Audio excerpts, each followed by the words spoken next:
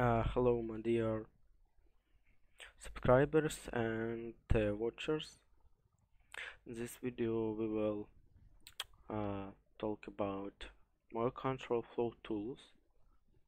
Besides the while statement just introduced, Python uses the usual flow control statement known from other languages with some twists.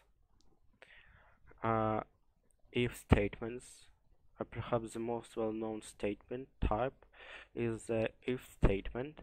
For example, we can do something like that, and there can be 0 or more elif part, and the else part is optional.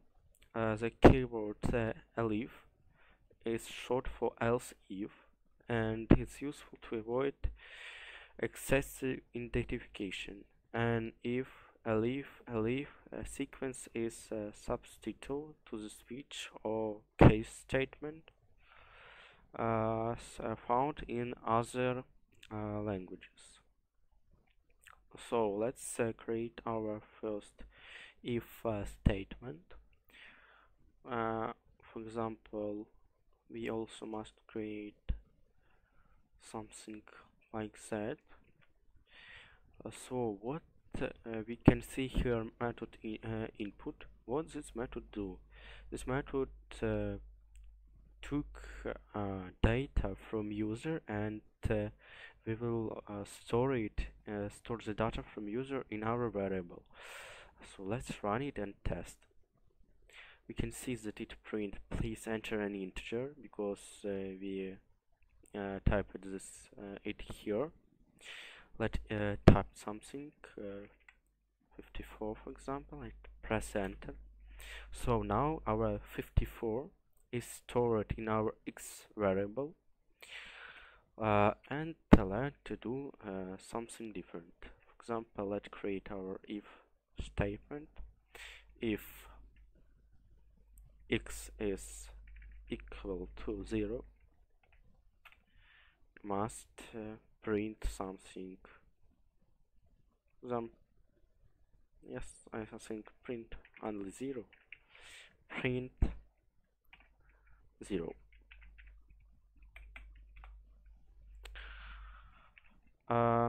Elif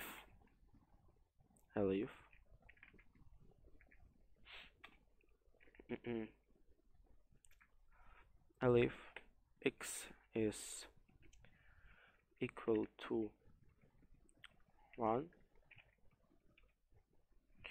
print 1, and so on. Print 1, and also, and here we can type else and print. It will be print more simply. So let's test it. Run. Something was happening with this, so we must tap here, add tap here. So run. Please enter an integer. Let's me enter 0. It typed as 0. It's right. Also, let's me try to run and type 1. It give me 1, and for example something like that. It typed me more. So what is for statements? A for statement in Python differs a bit from what you may be used in C or Pascal, rather than always iterating over an arithmetic progression of number like Pascal, or giving the user the ability to define both the iteration step and halting condition as C. Python's for statement iterates over the item of any sequence, a list or a string, in the order that they appear in the sequence. For example, not pun intended. You can see how it works here. Code that modifies a collection while iterating over that same collection can be tricky to get right. Instead, it is usually more straightforward to loop over a copy of the collection or to create a new collection. The range function, if you do need to iterate over the sequence of numbers, the built-in function range comes in handy. It generates arithmetic progression. We can see it here. The given endpoint is now a part of the generated sequence.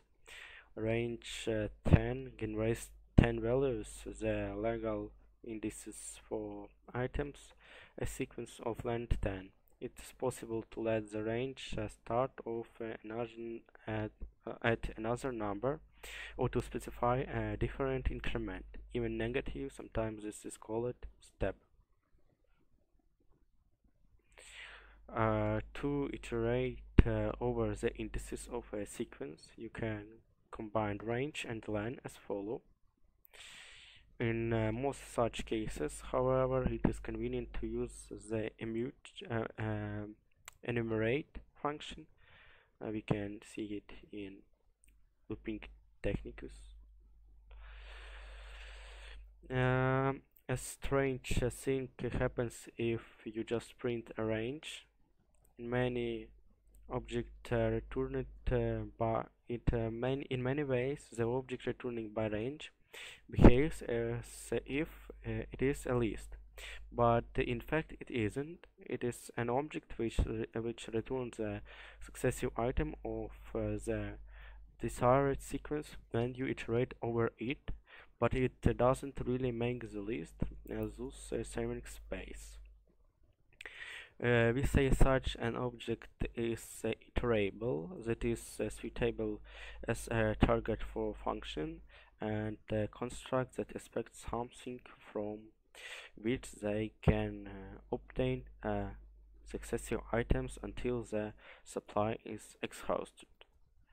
We have seen that the for statement in such a construct, while an example of a function that takes an iterable is sum. We can see it here. So it's all for this part of my Python crash course.